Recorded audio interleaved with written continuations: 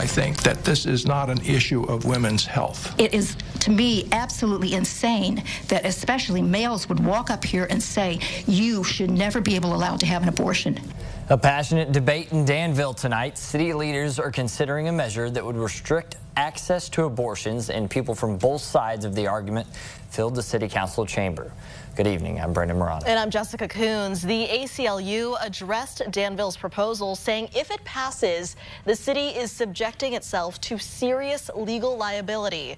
WCIA 3's Scarlett O'Hara was at tonight's Public Services Committee meeting and joins us now. Scarlett, the big question is, would this ordinance be legal?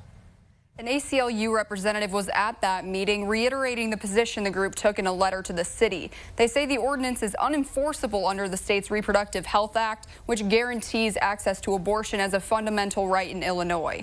Mayor Ricky Williams Jr. explained that anyone shipping or receiving abortion pills or abortion-related supplies would be subject to fines of up to $1,500 per offense. There was discussion over an abortion clinic that may open up in Danville soon. Williams acknowledged that while he doesn't think the ordinance would stop the clinic from opening, he said it could provide a means by which they couldn't perform abortions. But one council member said internal counsel estimates that if litigation was brought against the city, it could cost up to $1 million to defend, or more if it goes all the way to the U.S. Supreme Court. You won't know until the finality, which could go beyond potentially to the Supreme Court level.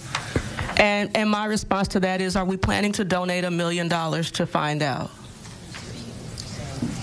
Is it worth $1 million to find out? It's worth $1 million to win. And if we lose?